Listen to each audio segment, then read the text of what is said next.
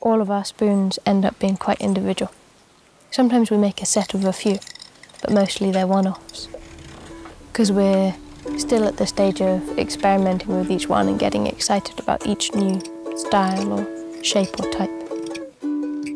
Spoon making is definitely very addictive. Definitely addicted.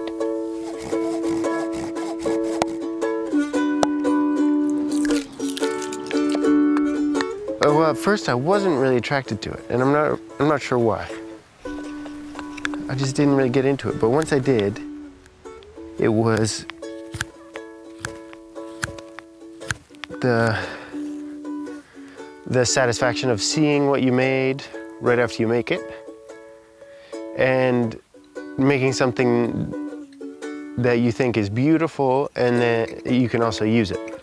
Useful and beautiful. It's a good combination. I think what makes you want to carve another is something to do with that. It's that pleasing surprise for me.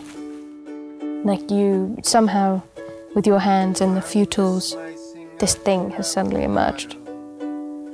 And even still, I'm not quite sure how it's managed to happen. So I just keep on doing it. We always try to carve the wood green because it's easier to carve because of all the water that's still in it. We've been using lots of fruit wood, mostly cherry and apple, but also alder and beech. You put your arms around me. After we've made some spoons, we soak them in linseed oil.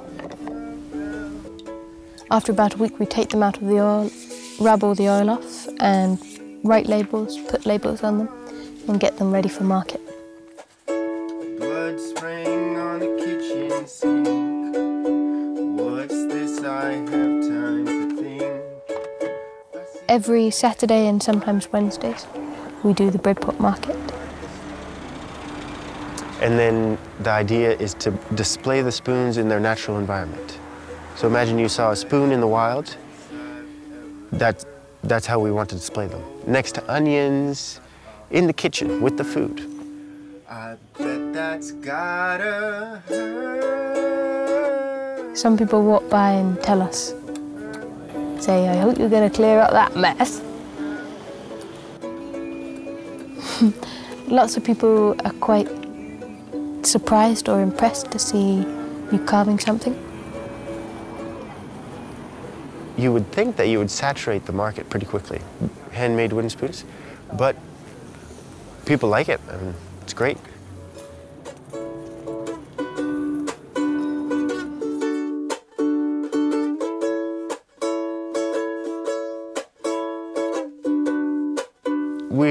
We're kind of in the process of thinking about what our goal is with spoon carving, or a bigger mission, because it's very satisfying.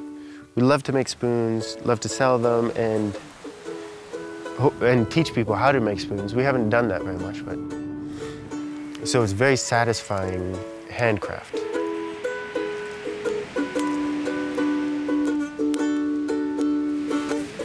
I'd like our spoon carving to involve more people, or to be more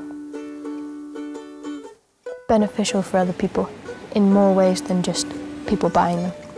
Because I do think it does have a lot of potential therapeutically, spoon making does.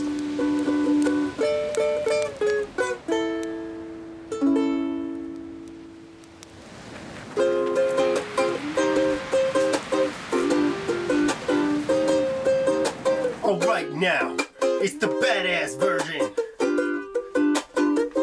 Yo.